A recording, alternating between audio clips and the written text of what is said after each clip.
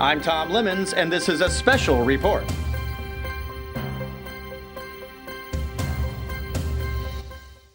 So we're en route to Spring Hill Drive and Commercial Way, where deputies are looking for a woman who left Pasco County in a stolen pickup truck. The woman also had made comments of taking her own life at some point. Not sure if that's the situation at this time, but they definitely want to get this woman into custody as soon as possible.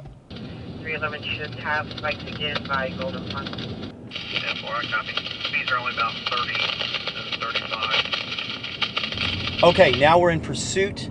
We're behind a dozen deputies at least. I believe this is going to be Pasco and Hernando County deputies. We're headed eastbound on County Line Road. The woman fled the scene from Commercial Way and Spring Hill Drive. They've used the spike strips to take out some of her tires, but she is still moving. So right now we're about halfway down County Line Road between Commercial Way and Mariner Boulevard. Right now what I see is the woman pulling over, finally stopping for deputies after all the tires have been taken out, and we're going to stop now and see what deputies do at this time.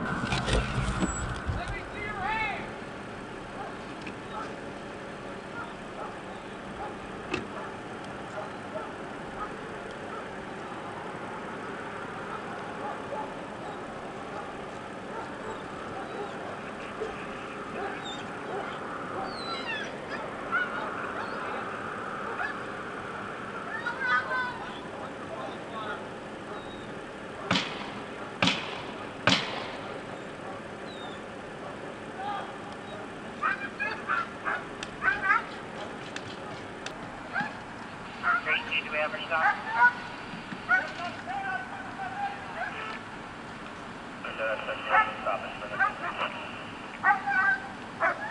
2370, your radio is someone I copied. She was stopped, but not the location. Spring Hill Drive, County Line. You guys are saying now.